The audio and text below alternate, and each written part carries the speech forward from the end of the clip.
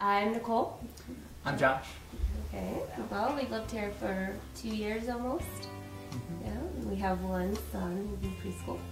Yep, and a puppy. Well, I was actually looking up new urbanism online and happened to see that there was a new development opening in Ankeny that was going to be new urbanism, which I really was excited about.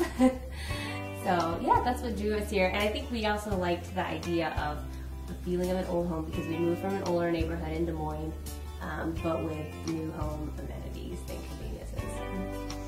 Yeah, I was rather tired of fixing things on our old house.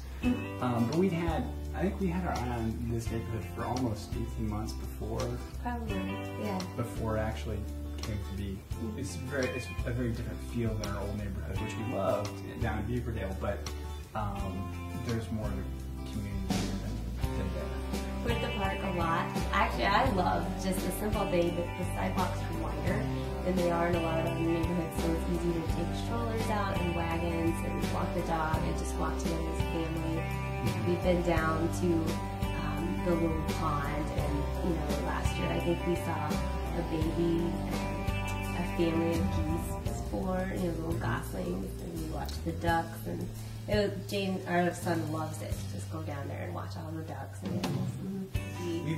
To have our son grow up with all the conservation principles that are behind this, and that's just a part of his life. And yeah, I'm really excited. We frequent the library a lot now, so it'll be great to have it across the street, and hopefully being able to ride bikes through the town center and just eat over there. That sounds great. Yeah, and just being able to walk, ride your bike to just about anything will be great. Or most sidewalks, when you're walking as a couple in a stroller, one person goes in the front and one person has to go back. Yeah. But here you have to walk side by side. Yeah, it's nice. And there's that connection to the houses because everything's close to the street, so you feel like you're getting to know people. And there really isn't a bad spot to be. I mean, anywhere you go, you'll be close to a park, you'll be close to the lake, you'll be close to the school, which are all things that'd be nice to be near. Yeah, we love it. We've been recommending it to all of our friends. I think for any young families out there, this neighborhood has the Cadillac of all parks, where when our friends come and visit us to go to our park, because it's that, their kids love it.